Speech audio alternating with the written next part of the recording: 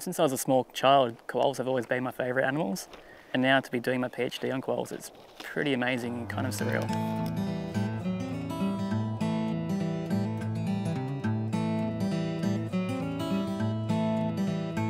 My name is Billy Ross and I do my PhD on the ecological responses of the Northern Quoll to feral cat baiting in the Pilbara.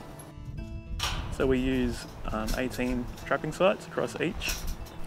This involves putting out large cage traps around the bases of mesas, on mesas, and also in riparian corridors, where quolls also den and use these routes to disperse around the landscape.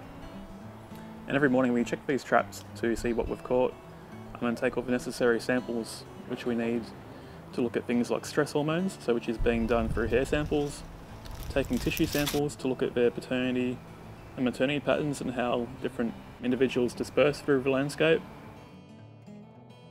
It's kind of complementing the work being done by WA Parks and Wildlife, but adding some more detailed investigations into how quolls respond to cat management.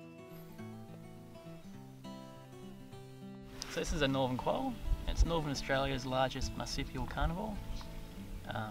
They've become quite rare in the past 20 or 30 years due to cane toads coming across. Also due to changes in fire regimes and feral predators being able to hunt more easily in more open landscapes. So the cat baiting program is not impacting quolls in any negative way. This has been seen over the past 2 years through the use of biomarkers in the baits and then analysing the quolls' whiskers. Feral cats are a serious threat to Australia's biodiversity, and this project hopes to understand how they use this landscape, how they kind of forage and where they go, what they do. And by doing so, we hope to optimise the ways in which cat management is done across large parts of semi-arid Australia. So the Pilbara is a very interesting place in terms of its ecology and biodiversity. It's a biodiversity hotspot, you could say. It's quite unique. It's a very complex mix of rocky mesas, rocky escarpments and spinifex plains. The Pilbara is the last stronghold of the northern quoll, as cane toads haven't yet reached here. So it's important to manage these areas now so that quolls have the best chance of surviving once cane toads do make it down the coast from the Kimberley. So next year I'll be putting GPS collars on both cats and quolls to see where they go and how they interact spatially.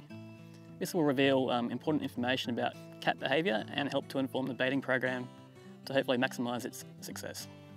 I'd like to acknowledge the support of Rio Tinto, API, WA Parks and Wildlife and the NESP Threatened Species Recovery Hub. All of these groups have provided very important support for my project, and without their help and assistance, my project would not be possible. Quolls are just a very important part of our country, and yeah, they need our help.